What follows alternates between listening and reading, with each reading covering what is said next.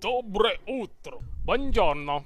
Alright, enough of that foolishness. Let's go ahead and get started. So I promised you guys I would finish up on the trading system architecture video today.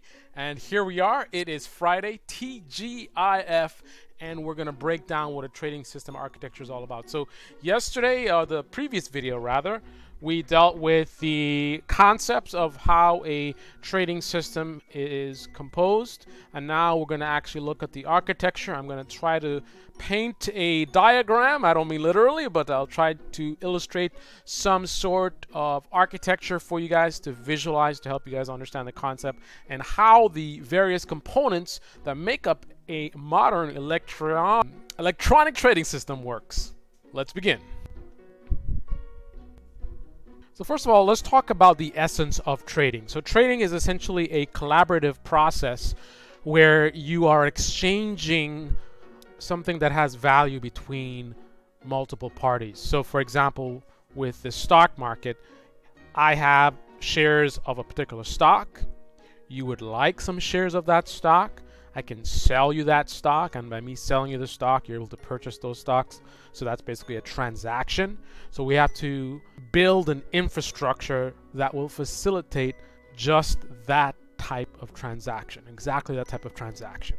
So let's first of all divide up our environment here. So let's say broker. So broker, in some ways, you can consider just like you have a real estate broker. So as a real estate broker, I don't actually own real estate, but I'm sort of the middleman that sits between a buyer and a seller that facilitates that transaction. Now, with trading, there are actually scenarios where we have what's called agency in principle. So there are situations where you're trading using your own inventory, and there's situations where you're trading using inventory that is not your own. So if I follow along with the real estate broker analogy, with real estate, you have a real estate agency, which would go along the lines of with trading when we have an agency trading brokerage. So an agency, if you're trading agency versus principal, if you're trading agency, then that means that you are actually not the holder of the asset. So you're not using your own inventory. You are that facilitator, that middleman. That is basically, you have two counterparties. One's on one side, one's on the other, buying versus selling. And then they're using you as the brokerage that's operating as an agency to facilitate that transaction. Now, if you're operating as a principal broker, then that means you're trading using your own inventory.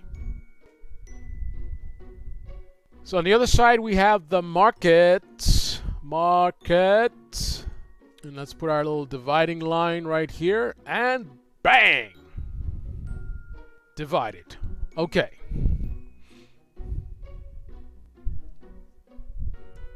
So over on this side where we have market, I don't want you to think about only something like an exchange, New York Stock Exchange, for example. The market could actually be an individual. So think about it as a counterparty, because you have over-the-counter transactions where you're actually trading outside of an actual market. So what we're talking about is we can actually have scenarios where I want to do some trades, you want to do some trades, and there can be some communication or advertisement of what you have to trade, and we can actually do that transaction just sort of point to point, as opposed to sending an order to an actual market and having it displayed on the market and participate in a market where you have people from all over the place, different firms, different brokerages that are participating in that particular market. So again, on the market side, this could be an actual exchange, or this could be just simply a counterparty, essentially an entity that you're going to trade with. All right, here we go again with these markers, always giving me a tough time. All right, so this is the New York Stock Exchange. Bump, bump, ba-da-da, bump, bump, ba-da-da. New York. Okay, I can't sing. And then down here we will have you. This represents you. So let's just say that's an individual trader that we can actually do transactions with. So you can send orders to an exchange, or you can send it to a counterparty like a trader or a specific brokerage. All right, so we got the fundamentals down. Let's get down into the nitty gritty, the technology and the various components.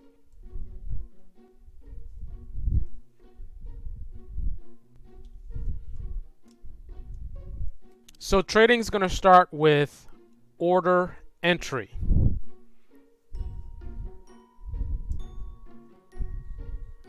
So that would represent a potential OMS or EMS. And all we're talking about here is some kind of application that you can utilize to actually enter your order and then be able to transmit your order to its destination, which could be, like we said, an exchange or a counterparty. But I like to look at the initial stage as a sort of a two-step process. There is a level of duality that comes from the order entry, because generally speaking, a trader is not going to just randomly come in the office in the morning and just start entering a bunch of trades. 1,000 shares IBM. No, they're going to have some kind of logic behind why they're looking to purchase certain things. So another key component is going to come from research.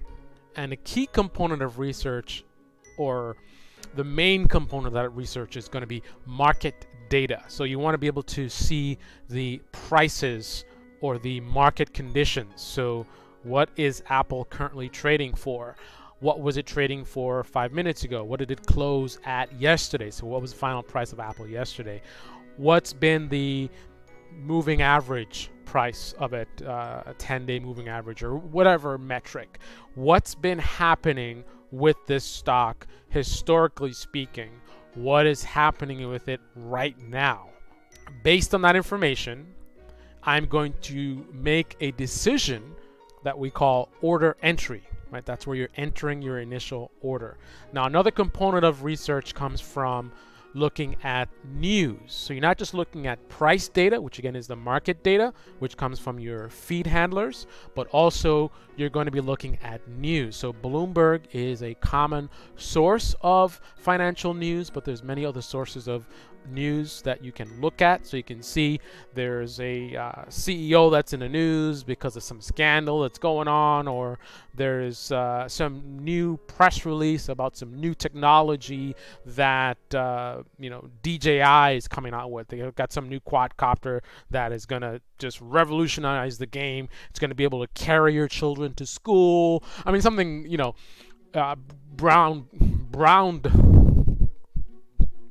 groundbreaking, which you think is going to be absolutely amazing. You're anticipating the stock price is going to really go up. You want to jump on board before things really heat up. So that's sort of what happens in the beginning. You have that decision-making process. I am going to decide about what potential opportunities might present themselves in terms of things I want to buy. I want to buy certain securities and hold them with the anticipation that I'm going to make profit by the price rising in the future. There's also going to be a risk analysis, because you may have existing positions. So you want to consider, should I keep holding on to these positions? Like, what's my exit point going to be? How long am I going to want to hold on to these particular securities? Maybe you've been holding on to Apple stock for quite some time and you've seen some really great returns, and you've been watching the news and you keep hearing this sort of some negativity on the horizon, and you're thinking it might be time to bail. So again, you're looking at the news, making an assessment, and then making a decision to do your order entry. I want to buy, I want to sell, at what price, at what quantity, right? So market data, news, and essentially I look at those two components as research, are going to be sort of the fuel behind the decision-making process for order entry, which you're going to do with an OMS, order management system, or EMS, execution management system. And this is where everything starts. So let's go ahead and add our feed handler so we can get some market data coming in here. I'm going to try red. I don't know how good this color looks to you guys. Let's do the feed handler here. And the feed handler, again, is just your source of market data or price information. And I'll cover this in another video. I've talked about this before. You have different levels of market data. You have level 1, level 2, and level 3. Typically, what you're going to be seeing is level 1 and level 2. Level 1 just being the top of book, which is essentially just showing you the bid and the ask. Level 2 giving you depth of market. So you have sort of best bid and offer, and then you have all the other bids and offers that are below that. You're able to get a sense of volume and things like that, a lot more details. And then you have level 3, where you'll actually be able to do a lot more. That's something you're going to be seeing. I don't think I've really worked with a level 3 data system, but I think that's something more you're going to see with a market maker, perhaps on an exchange, for example. But the bottom line is the feed handler is your source of your market data, so your price information. So the next thing we're going to need is a data warehouse of some sort. We're also going to need position management. We're also going to need risk management. Then you're also going to need support monitoring. All right, so let's break all this down. So of course you're going to need support monitoring. Any trading system, you've got a lot of risk associated with that trading platform, a lot of money on the table.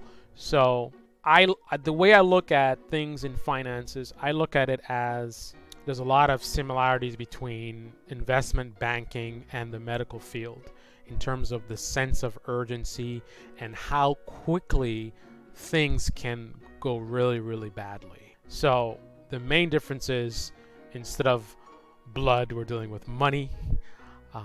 But for example, an outage of even a few seconds at the wrong time can cost hundreds of thousands of dollars, perhaps even millions of dollars. Because if you have a major market event where, let's just say, the largest manufacturer of batteries in the United States has a major fire, there's a major explosion. This is the supplier of batteries to a ton of different companies. A fire there would be devastating to industries that rely on those batteries, right? So as soon as that news hits the wire, it's going to trigger a lot of trading events in terms of algorithmically. People that are using algorithmic trading solutions will be looking at price changes, and it's going to have certain logic that dictates what to do in the event that certain things happen. So if the price moves more than a certain amount in a certain period of time, do this, right? So that's going to trigger a lot of aggressive selling, perhaps. But the bottom line is the market can move very quickly, very fast. So if you have an outage at that time where every millisecond the price is just moving so rapidly, then that few seconds can represent a huge financial loss. So when you're dealing with systems like this, where we're dealing in the milliseconds, the microseconds, right? When we're operating at that level of speed and we're exchanging extremely high amounts of financial value, like for example, I told you guys one of the processes that I deal with is the closing auction, and in the closing auction on a good day I could see $3 billion to $4 billion of nominal value. So that's a lot of money and therefore a lot of risk. So you're going to need to definitely have really solid and dependable monitoring tools that's going to monitor the entire trading system and make sure that it's operating the way it should, and that people are notified the instant that there's any problems or failures. And if you can predict failures based on looking at certain metrics, so before something actually goes down, you're seeing the warning signs that's telling you something's up and you can address it before a failure, that's even better. But your monitoring is going to be very, very key, and that's going to plug into all of the various back-end systems that need to work. Your market data, so you have your various feeds. You want to make sure all the feeds are up so the price information is available. You have a feed go down, that can cripple trading. How are you going to trade if you don't have price information? Even having price information can still be very bad because the price information needs to be accurate. So you can have prices that are wrong, which again, huge risk. You can have a delayed feed, which is just as bad because basically by the time that you react to prices, those prices are old. You're reacting to prices that have moved already. So the market has already moved away. So you get a price of $100 per share, right? And then you go buying based on $100 per share. But the time when you're entering your order, it's already up to $110 per share, right?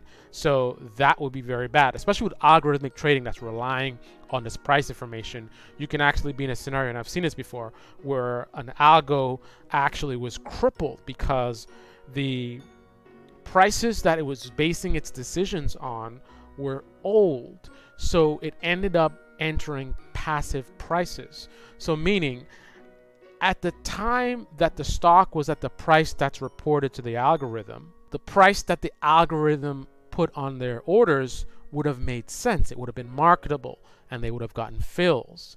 But by the time the algorithm saw this price, it was an old price. The market already moved up and away from that.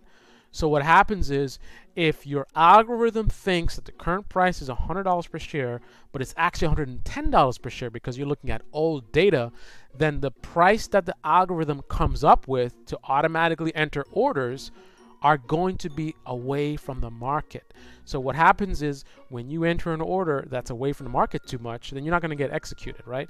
It's just like you got to think about like an eBay auction, right? People are bidding the price up to $110 and you're trying to bid $90. I mean, you're not going to get anywhere with that, right? The price has already moved away. So to give that same analogy, so let's say an item had bid up to $100 and you're like, oh, $100, let me bid 110. Problem is, it actually is up to 150 already. The price you're looking at is old. So whatever you're looking at to tell the price, updated to 100 when it was at 100. Then the price bid up to $150 on eBay, right? But your price didn't update. You're still showing 100. So you go in there bidding 110 thinking, oh, I'm moving the price up. No, the price already is higher than that. So you're kind of wasting your time. So it's very critical that all these systems are working and working the way that they should be. So not only is the feed up, but the feed is operating as it should. So there's no latency. So you don't have prices that are old coming in, right? So monitoring is going to be a key component. You also have your data warehouse. So you need to have record keeping. So whenever you're entering your orders and they're getting filled and you're modifying your orders, you need to store records of this information. So that information is going to be stored in some kind of database.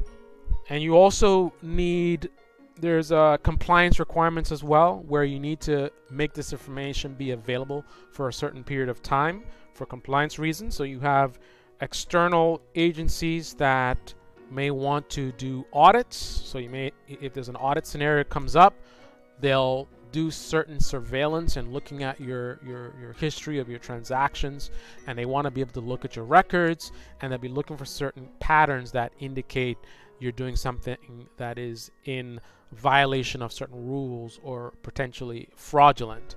So you have to not only make sure you have these records of your transactions, because obviously how is the front end system going to keep track of your order, how many shares have been filled, how many orders went out, and then as your order gets updated, you need somewhere to store that information. So that's where the database comes in, and that's going to tie directly in with these other components that we mentioned. We talked about the portfolio management or position management, and also risk management and or controls. So portfolio management is you need some kind of system to track your positions. I've bought 1,000 shares of a particular stock. I sold 500 shares. So now I am long 500, right? So I need something to track that. So that's going to be some kind of application, usually in the back end. Remember, all this is going to be in the Unix environment. The front end usually in Windows environment. The rest of this is going to be a Unix environment. And so you need to have some application that is going to track your positions. And that can be done via a flat file or a database, depends on the application. Now, risk management is you need to be able to track and control your risk exposures. So for example, there's something called buying power. So buying power is metric of what you have to work with in terms of how much buying and selling you can do. So obviously, if I want to buy $2 million worth of a particular stock and I have $1 million buying power, it's not going to happen. So what you can do is you can actually request your buying power to be increased by your trading desk, and then they can increase it up to that level if it's approved, and then you can go ahead and enter that order. But the idea is you don't want to just give all of your traders the ability to just buy and sell as much as they want and expose the firm as to whatever level they want to. That would be a bad idea. Imagine one trader entering an order that essentially uses up all of the firm's cash, and then things go south. Pretty much put the firm in a very bad situation. I mean, you can essentially shut them down, right? Because if you run out of money, then you're in pretty bad shape. So you want to have certain controls where you're limiting your exposure levels. So the amount of cash that the traders have available to them, also how large of an order they can enter. Also, there may be diversity restrictions in terms of, you hear the term diversify your portfolio.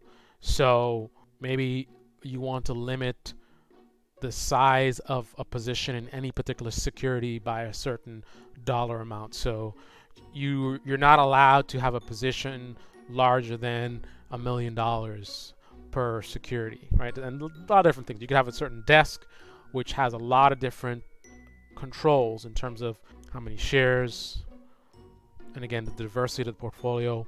But you need some kind of system to monitor these things and to restrict, as necessary, the trader's activities. So if you try to enter an order that is larger than what restrictions have been placed on you, then that order gets blocked internally before it actually gets out to the market and gets executed.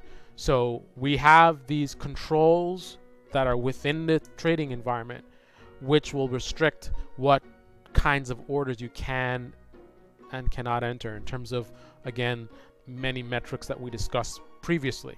So all of this is going to be connected to your order management system, or EMS. So you have risk management, which is, this can be directly connected to the data warehouse, or it can be connected to your portfolio management system. So the position management tracking right here will show you all the different positions, which trader, which desk, right? Risk management can have the metrics in terms of what are the limits, right?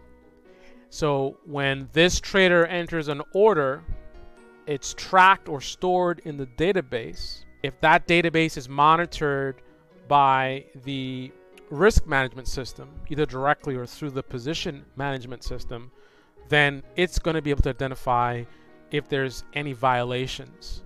So the risk management system could be designed to be able to block an order that violates some kind of rule.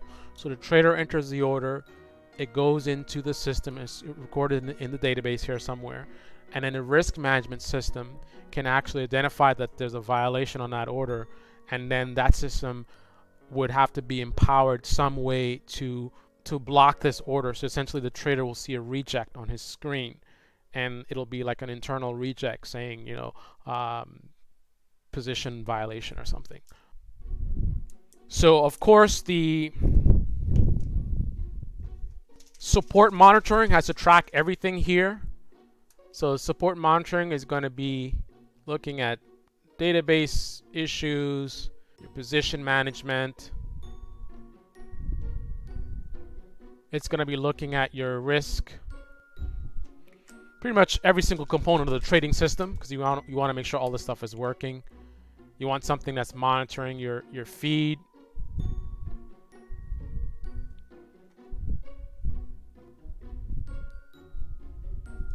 And let's connect the feed handler to the trading application. And then let's get our orders out the door. So you got to have connectivity, which will take you out to the market with a counterparty.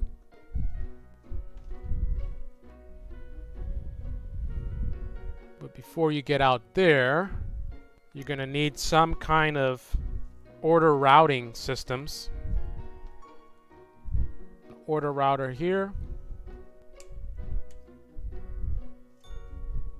So it's a little bit more complex than anticipated in terms of being able to illustrate it on this board here. I really feel like there's a lot more information that I could have provided here, but it's a lot of things going on. You got a lot of different components, and showing how they interact is a little bit of a challenge, but hopefully you guys get the main point of what I'm trying to illustrate here. I mean, we didn't even illustrate where, for example, the fix engine might be represented, fix trading system, and the relationship between the order entry, orders being written to the database, and how these applications are connected and interacting with that database, and how they're able to send like an internal reject back to the platform. And one of the complexities as well is this is a generic sort of electronic trading system illustration. There are a lot of different ways to accomplish these tasks that I'm illustrating here. So please do not look at this as, you know, this is how electronic trading system works and you have this. These are, look at this really conceptually. In every trading system, you're going to see variations of what I described here. There's going to be different technological implementation or solutions to achieve the same task that I have presented here. Now, just to illustrate, for example, in my illustration here, I represented a risk management system and a position system as two separate back-end applications that are running in a Unix environment. But at one firm, these could actually be a single application. So you can have a single application that is responsible for managing and tracking your positions, as well as doing the risk management. Perhaps in a buy-side firm where you really have the orders being originated here in the OMS. Maybe the OMS itself has built-in risk controls, so you don't have a separate system.